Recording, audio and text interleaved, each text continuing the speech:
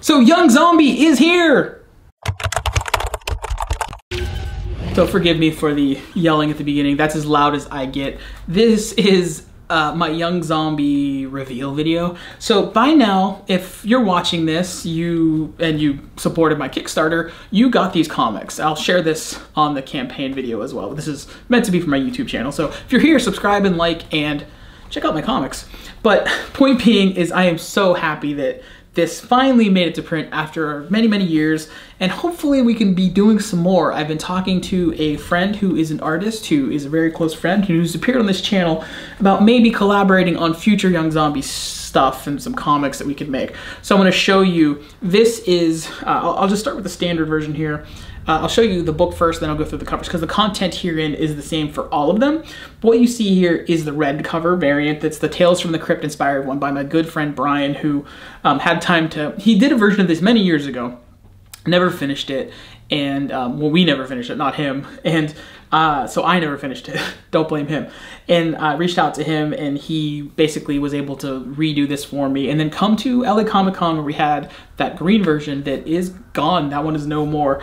And so this is the red version of the Tales from the Crypt cover, and you can see inside here we have our front page with the credits and then the comic book throughout. But what's really interesting, again, the back page, this is the same that was on that version, talking about the Paperboy, because this all comes from the world of my novel, which hopefully will be coming soon. And so the idea is that this is the comic book, this version with this cover, by the way. Or maybe the Bill Mouse cover, that was maybe a variant cover at the time or something, but this is the version of the cover that would exist within that world, that comic book, this comic book right here, that would look like this.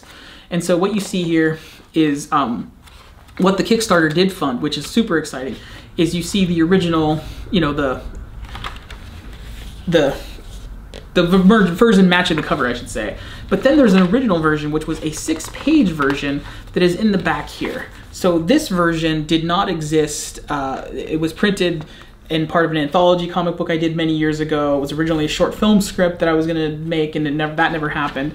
So it was just sort of like the gimmick of this guy wakes up to find out he's a zombie, and you can see how that plays out basically without all of this context of how he actually became a zombie.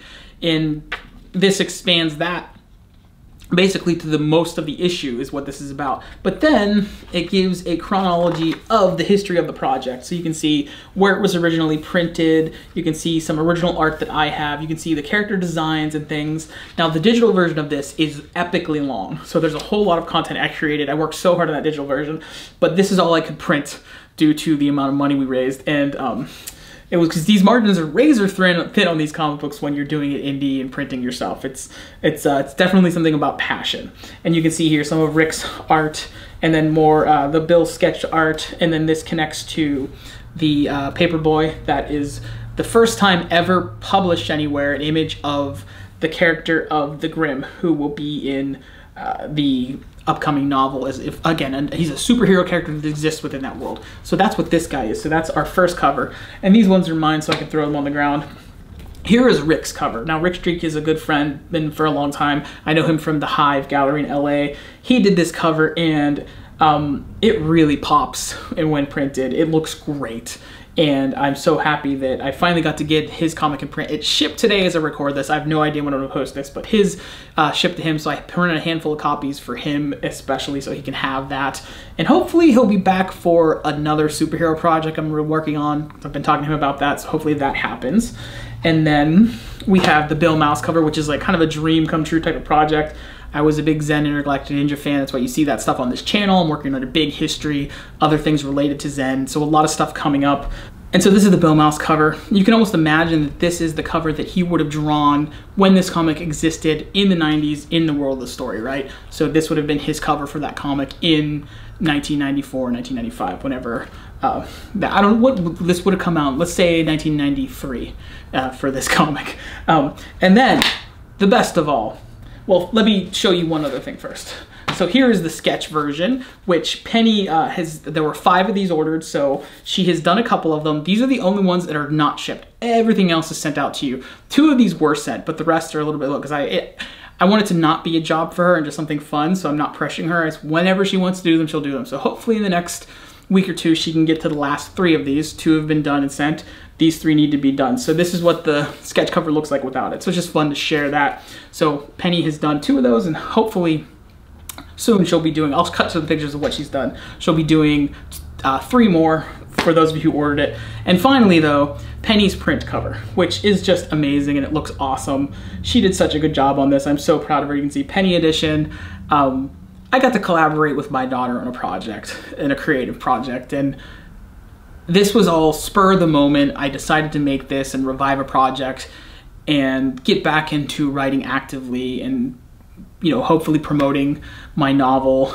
And I'm glad that it's an emotional thing to get to do this, because the project has a, you know, more than the 2 pages that's in here, it's got a long history of struggle, and it's out there thanks to everyone who backed it.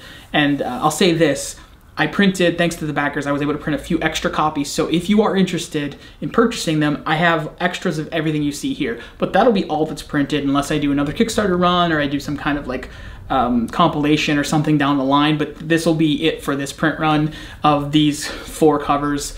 And what you see is kind of what you get. I have less than 10 of each left. I don't even know the exact number, but it kind of fluctuates based on what was ordered. This was a very popular cover, so I have like 7 of these left, maybe, and I don't even know if that counts mine. But you can still purchase them, so message me. I gotta figure out like a storefront or something. I don't even know. Maybe I'll just post it on my Etsy shop. But if you're interested, you can still purchase these. But I want to say thank you to everyone who did support it. Thank you to anyone who supports this channel. Be sure to like, subscribe, and comment which is your favorite cover, and are you looking forward to my next project set in this world, and hopefully that novel soon. Thank you guys. Bye.